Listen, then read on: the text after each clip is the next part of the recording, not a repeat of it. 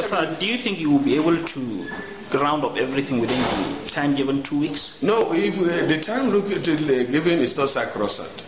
If there is a need for us to adjust, we'll call for adjustment. If there is a need for us within this short period to issue an interim report, we will do that. So it should not be a challenge. First of all, it is the intention that is most important. The President and by extension the federal government have now recognized the problem, and there is a need to get a solution, not only a temporary solution, but a permanent one. So, inshallah, we'll get out. But there are some who are saying that there are groups, there are splinter groups within the Jamaat al-Sunnah al-Dawati wal-Jihad.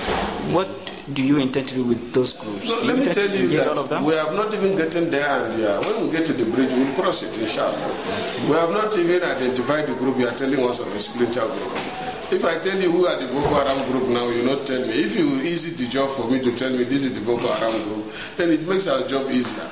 But we haven't even identified who are actually the genuine and the leadership of the Yusufaya group. We are talking about splinter group. So I'm not aware of that. But besides, people try to take advantage of this kind of situation, and people want to say anything. But what I'm calling upon on everybody, including you, the press people especially, why don't you be looking at the positive aspects of those things that will bring this required solution, peace, to us?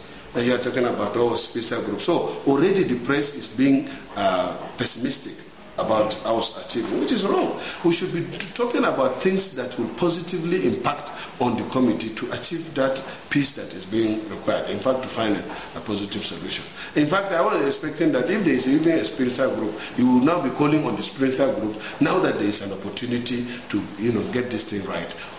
Try to cooperate instead of identifying a particular function. That I don't think can be a situation. Thank you, sir. Sir, your name, sir? Senator Mohammed Ali Ndume. Okay,